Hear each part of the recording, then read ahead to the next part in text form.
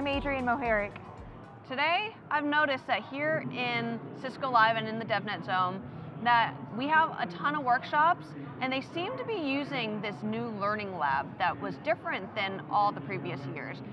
Can you tell me a little bit about that? Yes, so the Learning Labs got a makeover.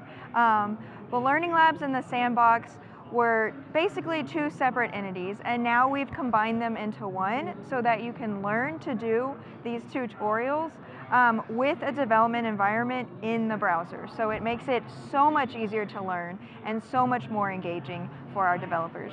And then I noticed that in addition to just having that developer environment, it has an actual IDE, it has the container to spin up in the terminal. Yes. And so what is that benefit? Like, I remember before you had to install.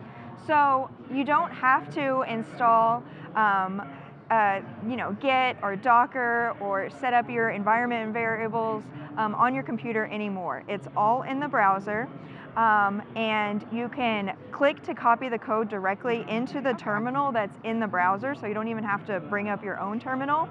And there's also a file management system, so you can create new Python files, create new scripts, and then run those Python scripts. So it's really nice to have it all in one window, so you're not going out to a separate window, opening up a separate tab to reserve a sandbox environment. So it makes it so much easier and so much cleaner.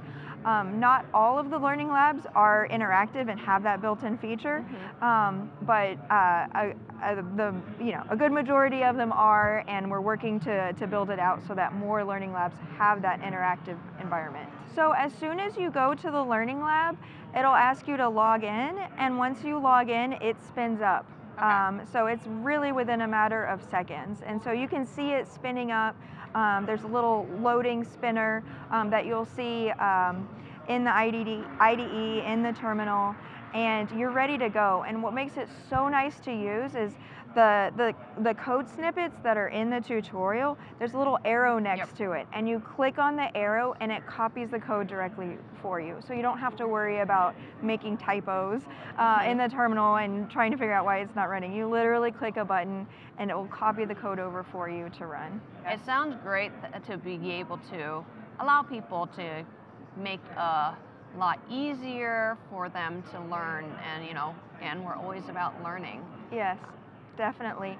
And I have to say, for those who are new to developing, have never coded before, never used a REST API, I highly recommend that they do the Coding and APIs Learning Track. And the Learning Track assumes you know nothing, and it starts from the very basic, and it explains what is a REST API, and it'll take you to the end to actually making your first REST API call. So I highly recommend that learning track. And so they're able to do all of that within this new environment? Yes, and it's all interactive, and the navigation has been updated as well. So it's easier to go from one learning lab to another learning lab. It's easier to see which learning labs are part of which learning module and which learning module are part of which learning track. So the navigation is easier as well. And we've kept the progress tracker. So if you need to run out, it's okay. You log out, it saves your progress, and you can come back at any time and start where you left off. That sounds awesome, because I'm sure somebody doesn't want to just sit there for hours and hours at a time, because that's definitely not how we learn, especially if you're learning something new. So it's nice that you can do things in a smaller piece and be able to, maybe all you want to do is the learning piece of it, or maybe all you want to do is a hands-on piece of it, but just break it down in bits and pieces. I mean, that sounds great, and I'm glad that we are refreshing all of this and giving everybody a better learning experience, and hopefully we can convert a lot more of these as we're going along. Yeah. I know, like, I have done a couple of them, and I find that as just a great experience. I just gave a workshop not too long ago, and we used that, and everybody had great feedback on that, so. Oh, that's good. Yeah.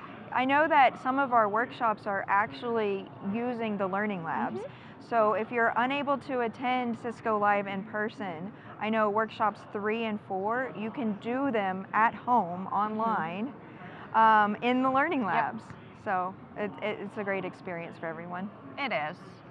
So where can people actually go to these new learning labs? What's the URL that they should be going to? So please go to developer.cisco.com/learning for all of the learning materials. And if you're new to coding or new to APIs, I highly recommend you check out the learning track called Coding and APIs. Thank you. Thank you, Denise.